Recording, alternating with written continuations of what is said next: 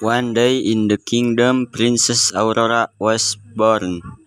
All fairies in the world are invited to the party, but there was one fairy who was invited. She is an evil fairy. He came and destroyed everything there. Come to the party.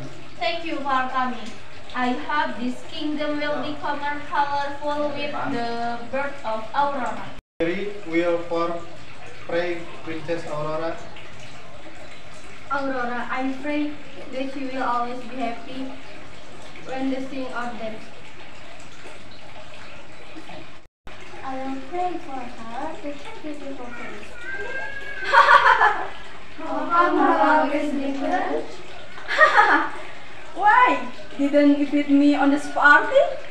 I'm sorry, I think you have done. You're so insolent. I don't know accept. I will crush your child. By the time she turns 16, he will die from being taken by 𝓈𝓁𝑒𝓃𝑔. Ha ha ha ha. No, what will happen to my child? Welcome, Queen. I cannot do that curse, but I will guarantee that Aurora will fall asleep when she is picked by the needle. 100 years later, the curse will disappear when she meets her idol. Thank you very much for the help. One day, when the princess was 16 years old, she was walking in the palace. She saw an old grandmother.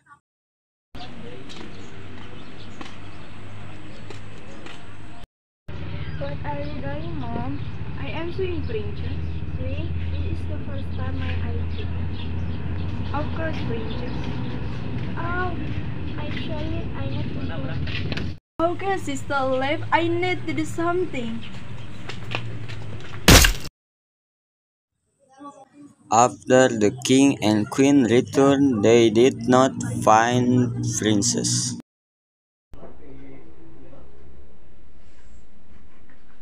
My God, what happened to my daughter? Come here, my husband, love. Oh no, the witch curse has come true. What shall we do? Prince. We have to call all fairies. Fairy, please help my child. I'm sorry, I can't help anything. The curse has come true. Then how? I will make all the kingdom asleep until Princess Aurora wakes up. You will wake up when someone saves the princess. You can only be seen by someone who will save you. If that was best for my daughter, fine do it. All of the kingdom sleep until someone who will bring happiness comes. After 100 years, here comes a prince who seeks his destiny, meets his soulmate according to his dream. Princess, princess, where have you been? Philip, Who are you? I'm Banana. I can help you to fight her. Really? Yes, but the princess is in curse and she's still sleeping right now. But I don't know what to do. Yes, you, because the only one who can break the curse is you. Okay, I will go to the kingdom, but please help me because I don't know anything. Thanks, Philip, but you have to be careful. He's right, the witch must be waiting to take you. Come on.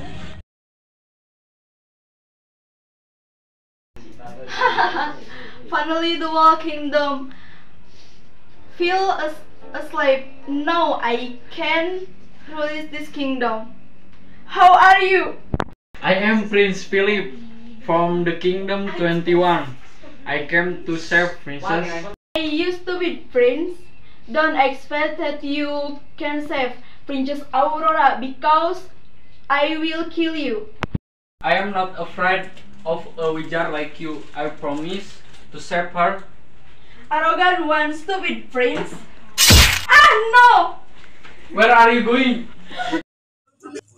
Finally, the prince managed to make the wizard, the main task will now be easy to undo the curse.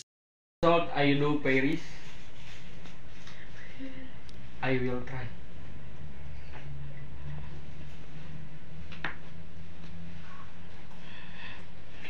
What happened? Then, had by my dozen cars, but this prince and save you. Oh, my friends, thank you for coming. Prince, thank you for saving this kingdom from a very long time. Praise me like that. I am here because my soul called. Will the princess want to marry me? Dazzle definitely wants to accept you because of your courage. Mother, father, he is the prince. I'm waiting for coming.